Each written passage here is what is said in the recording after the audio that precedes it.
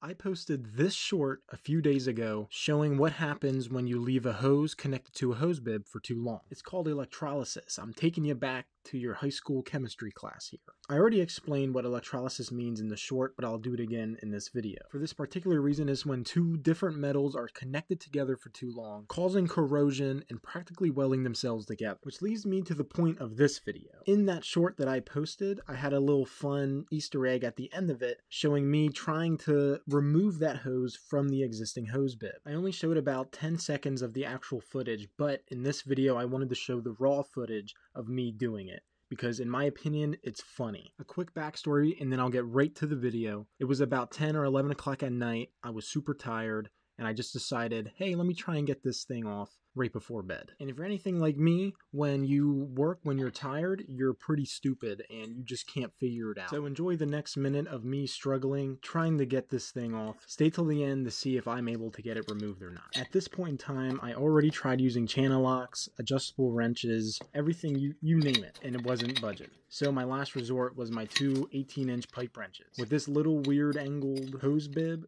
it was very difficult to fit both those pipe wrenches on it to try and get good leverage. Can't tell you how excited I am to see all the comments ripping me apart on how I'm trying to get this apart. I understand this may not be the way you would have done it, but this is the way I did it at 11 o'clock at night, already extremely tired. So just bear with me. Since I took this video, I recently learned that putting a flame to the hose bib itself where it's screwed on can actually help loosen it, so it's a lot easier to remove. I wish I knew that before I started to attempt doing it in this video. I ran into this problem quite a few times. Only once I was able to remove one and not have to replace the hose bib. I'm going to cut the voiceover short a little bit early today, but before I do, I want to let you know that I have memberships now available, and my main point of action with my membership program is that anyone who joins my membership will be automatically entered in monthly tool giveaways after we hit 10 members. Right now we're sitting at 3 out of 10 members, so right now would be the time to join if you're interested in getting free tools. There'll be a link to join in the top of the description for this video. Sorry for that grunt